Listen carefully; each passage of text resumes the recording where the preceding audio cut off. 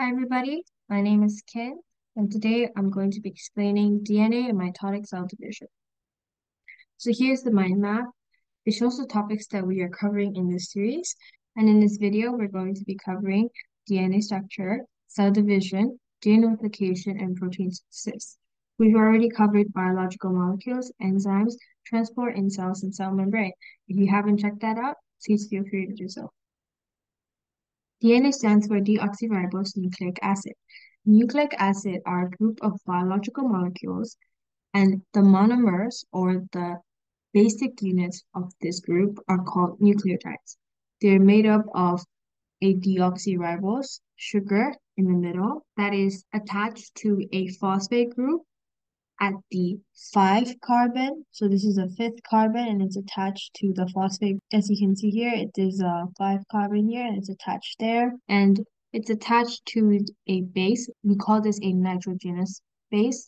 You can see the nitrogen atoms in the structure and it's linked to the ribose sugar at the 1st carbon. So DNA is made up of two DNA strands in a double helix shape. And those DNA strands are made from a nucleotide, such as this one, linked together by phosphodiester bonds. And those bonds, the linking of nucleotides, are synthesized by DNA polymerase. The last part of polymerase, ASE, is highlighted because anything that ends with ASE, generally speaking, in biology, it means it's an enzyme. So it catalyzes the formation of phosphodiester bonds. So DNA can be found in our nucleus of our cell. So this is our cell, this is the nucleus, and it can be found as this thread-like substance known as chromatin when the cell is not dividing, meaning the cell is carrying out its normal functions,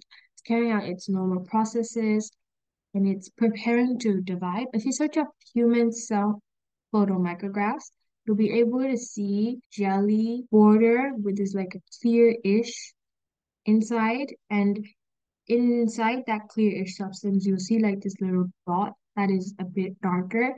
That is chromatin. By double helix shape, I mean it's like this, the shape of a twisted ladder. Okay, so base pairing rules. So DNA is made up of nucleotides, and the nucleotides, there are 4 different bases the nucleotide can have. Those are adenine, thymine, cytosine, and guanine. For short, I'm going to call them ATCG. So the rule is that adenine binds with thymine and cytosine binds with guanine. So when synthesizing a DNA strand, first the complementary base pairs. So for example, for here we have guanine on this side. Let's say we're synthesizing this right strand. And after all the bases have paired up, and then DNA polymerase synthesizes the new strand in the 5 to 3 direction. So 5 to 3 means, let's go back a bit. So from the 5 carbon point to the 3 carbon point. So you can see then at the 5 end, there will be a phosphate group, and at the 3 end, there will be no phosphate group. So from this side where there's a phosphate group to this side where there's no phosphate group ending here. But why? Why must the bases pair up first?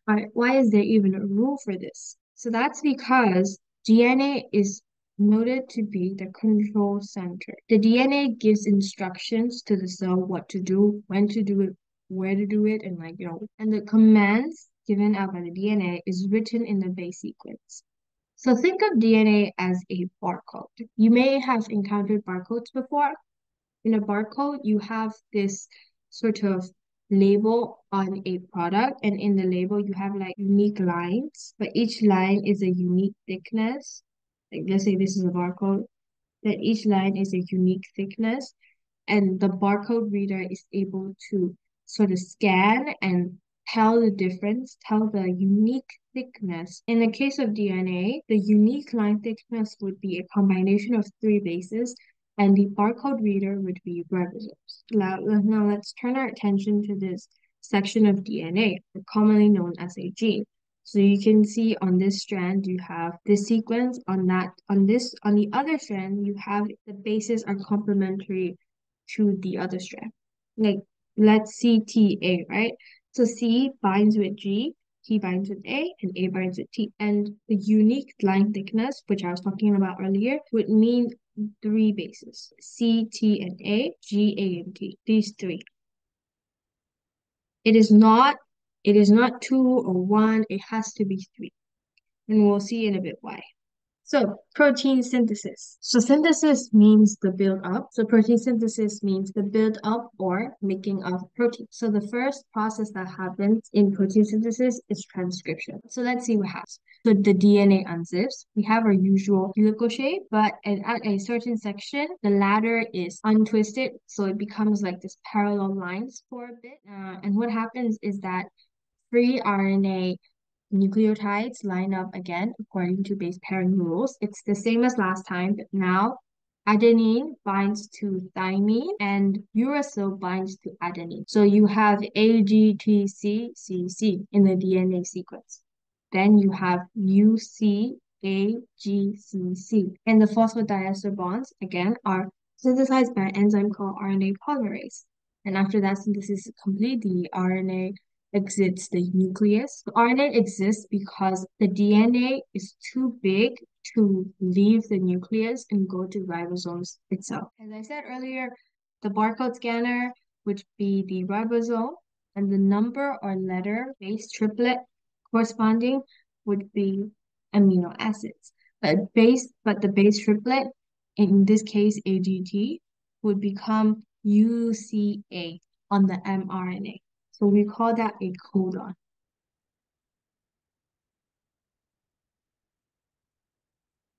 Okay, so that's transcription. Translation. So at translation, the mRNA it exits the nucleus and arrives at ribosome. The mRNA slots into place, and the tRNA, which act as like these shuttle buses, they're free amino acids in the cytoplasm, and tRNAs go grab one and then bring them to the ribosome. And then the tRNA, they pair up, and then we say the anticodons line up with their complementary codon on the mRNA. When they have lined up, the amino acid is released, and that amino acid forms a peptide bond with its neighboring amino acids. And then as that process continues, we have this chain of amino acids. We have a polypeptide, which is a protein. And whenever a amino acid is released and added, the ribosome sort of clicks towards the mRNA. Think of it as like a printer. So that section of paper is pushed forward and it continues working on the rest of the paper. And this is what is known as the central dogma of genetics. Proteins play important roles in a cell in many different forms. For example, receptor proteins, enzymes, channel proteins, carrier proteins. For example, for enzymes, without enzymes, reactions inside the cell would be too slow. So there needs to be a certain number of functioning proteins doing their job present inside the cells.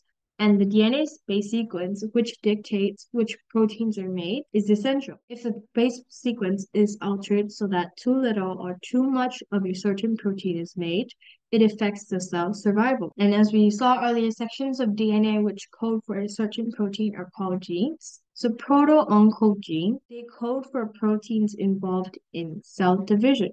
And if these proteins are constantly made, cell division continuously takes place. We say the cell is proliferating, and if the proto-oncogene cannot be stopped, like it will just keep making more and more proteins, we say that it has turned into a oncogene. Another gene responsible for cancer cells are tumor suppressor genes. So they code for proteins that regulate the rate of cell division. And if these proteins are not present or insufficient, the rate cannot be controlled. So the way by which tumor suppressor genes work is that they code for a protein. Can sort of act as this sort of law to the proteins coded by the proto-oncogene. So only when that block, that protein is released, the protein from the proto-oncogene can work, do its job, and help the cell in cell division. DNA repair genes code for proteins that fix mistakes in the base sequence that occur during DNA replication, or as a consequence of other factors such as carcinogens. So DNA replication process where a lot of things can go wrong and it can go pretty badly. So DNA replication occurs during interphase where the cell is growing and preparing to undergo cell division.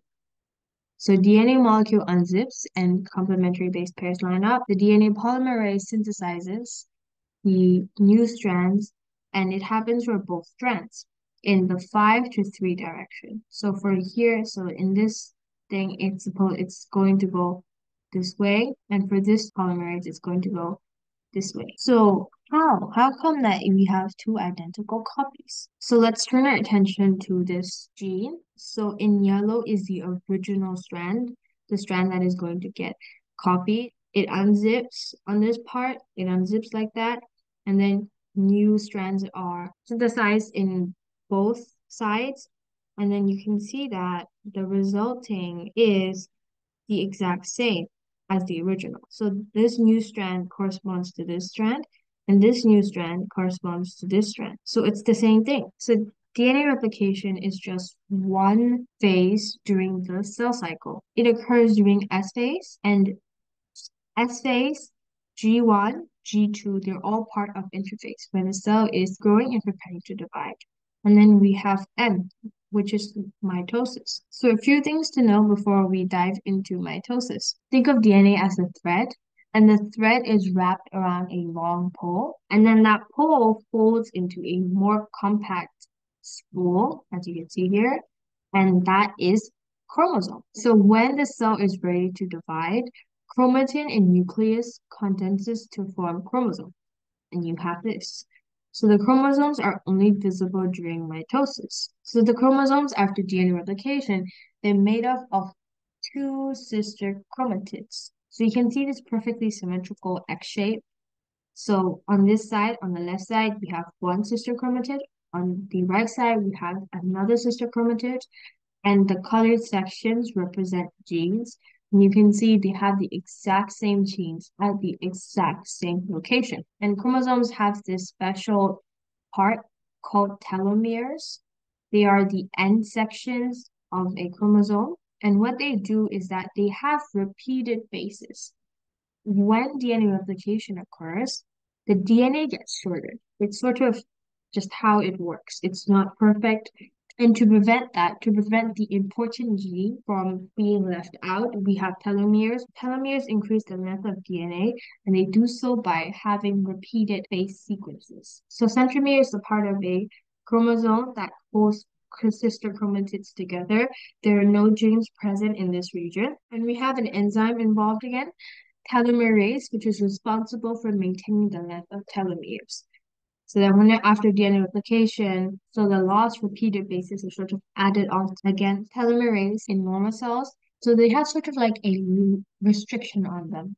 And when that telomerase runs out, it just cannot keep up with how fast the telomeres are shortening, and it gets to the important genes, then the cell dies. But in cancer cells, they have an increased number of telomerase or increased production of telomerase so that their telomeres are not damaged during rapid cell division. It's one of the adaptations by which cancer cells manage to survive. So there are four parts to mitosis. First is prophase, second is metaphase, third is anaphase, fourth is telophase. So this yellow background here represents the cytoplasm, and the purple background here represents the nucleus.